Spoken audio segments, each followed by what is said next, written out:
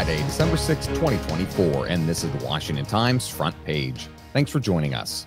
I'm George Gerbo.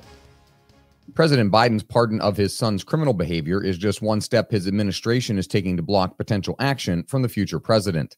Stephen Dinan reports the president's allies in various departments are rushing to spend allocated funds and lock in policies they think President-elect Trump will not favor.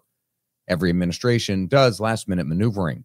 Among the notable examples from the first Trump term was a Homeland Security memo that purported to give states a veto over major immigration policy changes unless they got 180 days to review it.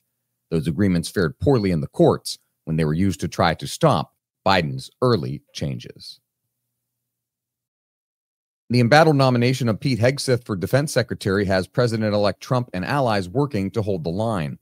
Susan Ferricchio and Kerry Pickett report Hegseth pledged he was not going to back down as he made the rounds on Capitol Hill, but accusations of sexual misconduct, drinking at work, and financial mismanagement, not to mention his inexperience, could lead Republicans to sink his nomination. Trump, at the least, is focusing on forcing senators to vote on his nomination to stop what could become a cascade of rejections of other controversial administration picks. Members of Congress and private defense experts warn American defense industries lack the capacity to supply the missiles and other weapons needed for a war with China. Bill Gertz reports the House Select Committee on the Chinese Communist Party recently held a simulated conflict that revealed the U.S. military would quickly run out of missiles and other weapons within days of a war.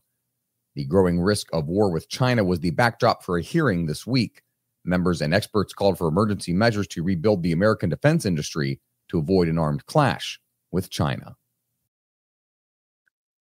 Retailer Petco confirmed that its store at the DC USA Mall in Columbia Heights will close on January 12th. Matt Delaney reports the San Diego-based company said the closure is based on an evaluation of its real estate portfolio. The statement didn't mention theft, but one local Petco employee said shoplifting has chipped away at the store's visibility. Mall Corporation operator Grid Properties pitched the shopping center then as the cornerstone of Columbia Heights' revitalization efforts.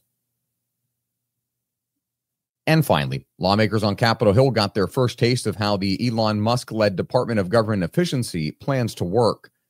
Seth MacLachlan reports Musk and co-chair Vivek Ramaswamy made their way around the Hill, flocked by staff, reporters, and security. The sentiment among fiscal conservatives and small government advocates to drastically curb spending feeds the excitement over the committee's efforts to upend the spending consensus in Washington.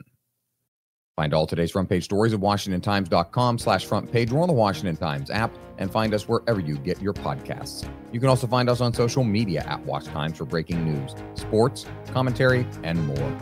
For the Washington Times, I'm George Gerbo.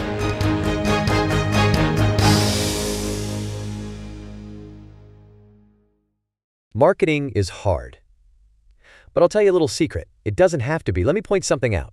You're listening to a podcast right now, and it's great. You love the host. You seek it out and download it. You listen to it while driving, working out, cooking, even going to the bathroom. Podcasts are a pretty close companion. And this is a podcast ad. Did I get your attention?